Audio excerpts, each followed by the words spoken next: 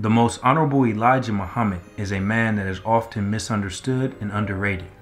Born in 1897 in Sandersville, Georgia, the Honorable Elijah Muhammad only finished up to the 3rd grade of school, yet his wisdom, knowledge, and guidance is world-renowned. You can judge a tree by the fruit it bears, and you can judge a teacher by the students he produces. Students of the Most Honorable Elijah Muhammad have consistently rose to eminence and astounded scholars throughout the world. The teachings of the Honorable Elijah Muhammad transformed the boxer known as Cassius Clay into the social advocate and revolutionary Muhammad Ali, who shook up the world. After hearing Elijah Muhammad's teachings, the convict Detroit Red, or Malcolm Little, became Malcolm Big and grew into the legend of Malcolm X. And as Muslims, the Honorable Elijah Muhammad teaches us to respect our women. The Honorable Minister Louis Farrakhan, the best student of Elijah Muhammad, is a man respected all over the earth, who has positively transformed millions of lives across America and throughout the world. I come back because I love Africa, and I want to see Africa liberated and totally free. The Most Honorable Elijah Muhammad used 4 methods of reasoning to prove the multitude of subjects that he taught. He taught us that if something is true, it can be verified with either science, mathematics, scripture, or nature.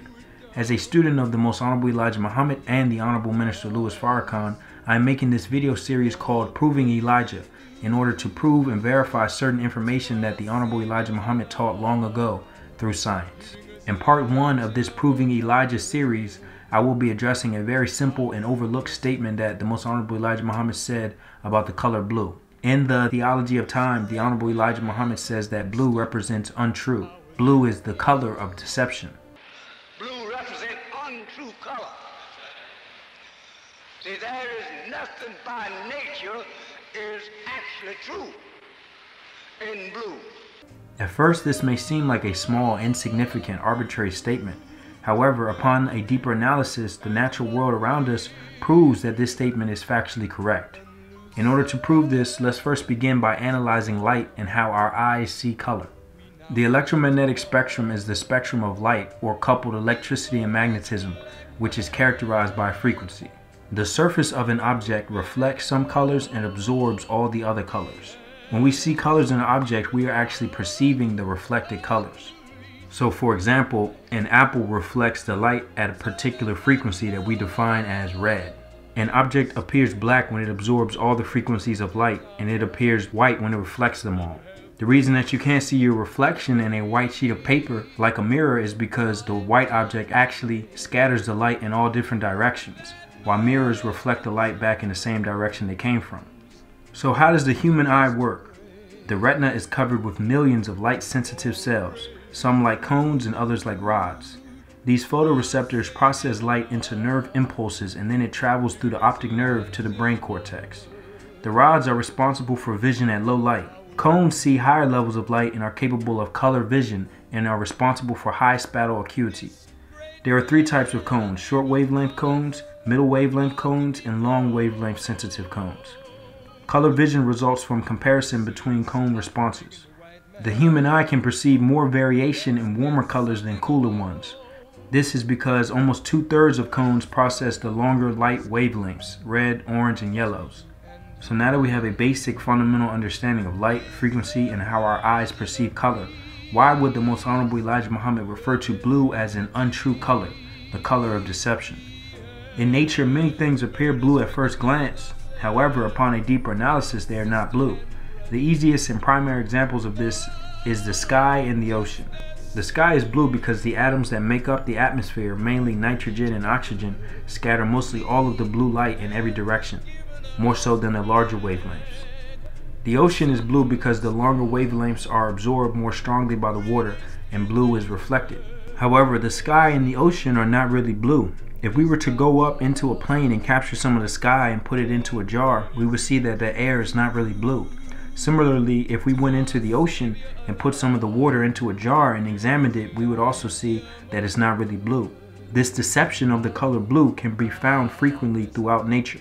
The Honorable Elijah Muhammad states that blue is not found anywhere in nature, yet in nature we see many colorful animals that appear to be blue as well.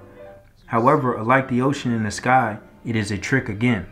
Most of the colors in plants and animals come from pigments, which are chemical substances. Carotenoids are natural pigments found in plants and animals. They make carrots orange, beets red, and are responsible for the color of leaves in autumn. Certain animals obtain their pigments by eating foods containing these natural pigments. Baby flamingos are actually gray and become pink by obtaining the carotenoids that they get from the food that they eat. Robins and cardinals get their color from the berries that they eat. However, nature does have complexity and color limitations. You can't turn a flamingo or a brown bird blue by feeding them blueberries. Various plants and animals have developed colors of all sorts. However, blue is very difficult for animals to make. Out of all the animals on Earth, there are no known animals with a backbone that have blue pigment. Out of the various peacock feathers, blue eyes, blue frog skin, and more, none are genuinely blue, produced by any blue pigment. Blue morpho butterflies are perfect examples of this. They have dull brown and vibrant reflective blue in their wings. However, unlike the dark colors which come from the pigment in their bodies, the blue actually comes from tiny structures on the surface of their wings that are designed to bounce light in the right way to make them appear a vibrant blue. This is called structural color.